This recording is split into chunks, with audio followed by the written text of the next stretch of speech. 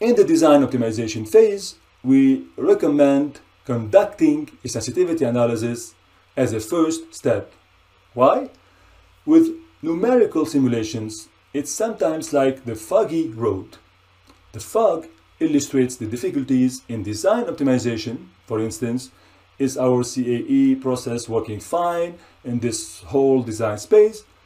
What are suitable parameter ranges? Which of the parameters are the most important ones? What is my optimization potential? What is a good formulation for objective and constraints?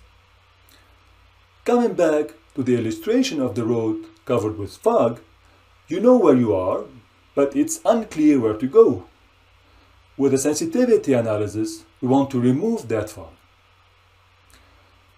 By means of a global sensitivity analysis, the optimization potential and the corresponding important variables are identified. This knowledge enables the formulation of task-related objective functions and constraints later in the optimization. Let us understand the topic in 3 steps.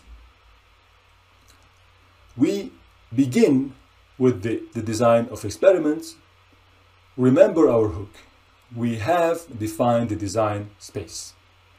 OptiSlang suggests you to the DOE, the design of experiments, that will help you placing the designs in the design space for optimal coverage. Afterwards, each design needs to be evaluated using the CAE solver. Second step is the Metamodel. Once all designs are calculated, all input and output parameters are available for the given design of experiments. We can now create an approximation of each output as a function of the design parameters. This is called Metamodel or response surface. They can be set up by using different methods. Therefore, we train metamodels using, for example, AI ML algorithms. The metamodel with the highest forecast quality, measured by the coefficient of prognosis, COP, will be chosen and is called Metamodel of Optimal Prognosis, or short MOP. The MOP is the best available description of the behavior between input parameters and each output parameter. You can even use an adaptive approach where OptiSlang can automatically add new designs in interesting regions of the design space. These are evaluated and the MOP is recreated. This is called Adaptive Metamodel of Optimal Prognosis, AMOP.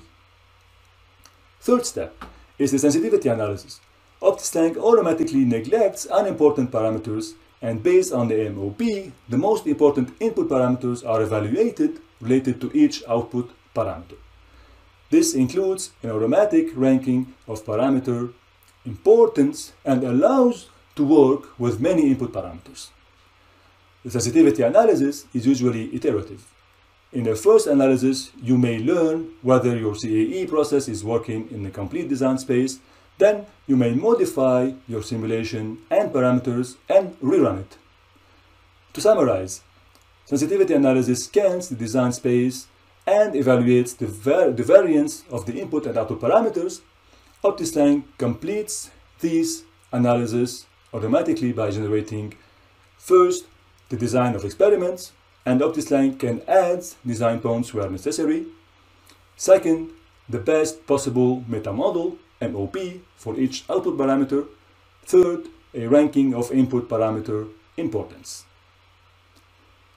The sensitivity analysis help you to identify if CAE process is stable in design space, identify the important parameters for each output. Moreover, it helps you finding suitable parameter ranges. And finally, to better understand the optimization task, to formulate objectives and constraints.